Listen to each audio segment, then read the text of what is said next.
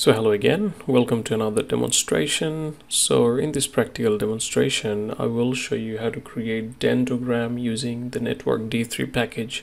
So before we create our Dendogram using the network D3 package, I think it's important to understand what is a Dendogram.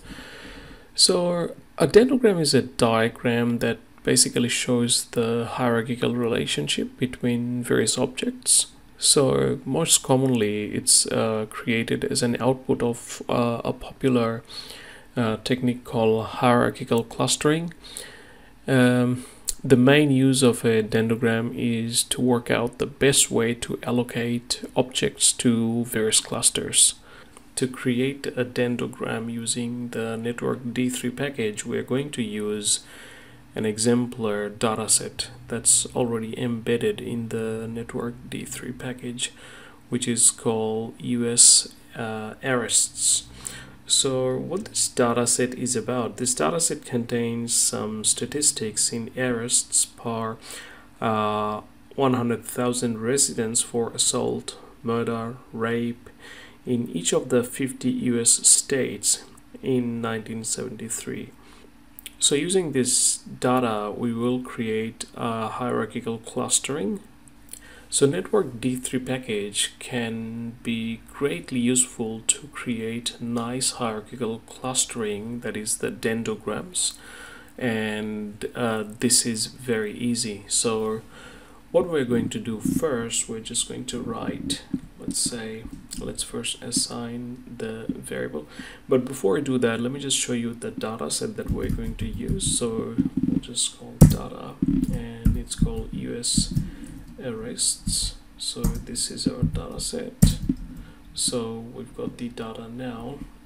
We might just view the data. How does it look like? So US arrests.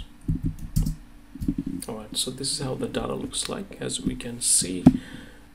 So these are the various crimes committed per 100,000 residents in the 50 states during 1973. So let's get back to the R script, and here we are going to simply assign the variable. So we'll call the variable crime, and then we will write HC US, that's hierarchical clustering, and then we will type dist, and then our dataset, which is US arrests, and we'll write PVE, and now the data is here, it's been assigned here. Now the next step is going to be fairly straightforward, so all we have to do is just write dendro network and then our dataset, which is crime, and then we can play with some parameters. So height is how long or how large the visualization is going to be. So I will just write maybe 800. So there we go.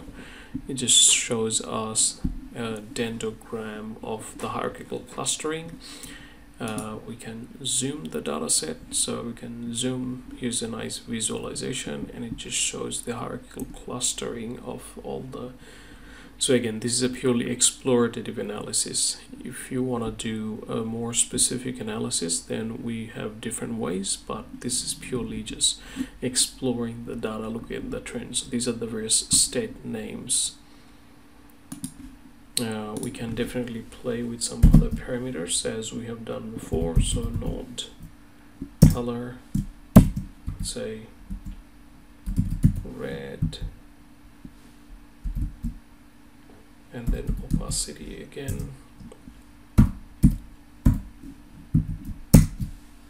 Obviously that will change, so for better visualization we can definitely tweak the data, the visualization in the way we want to see it. but this is just showing a nice hierarchical clustering. So if you have data where you would like to see the hierarchical relationship among the various clusters within your dataset, using Dendogram could be a best way to do that. And Network D3 package will be super efficient in showing you the hierarchical clustering.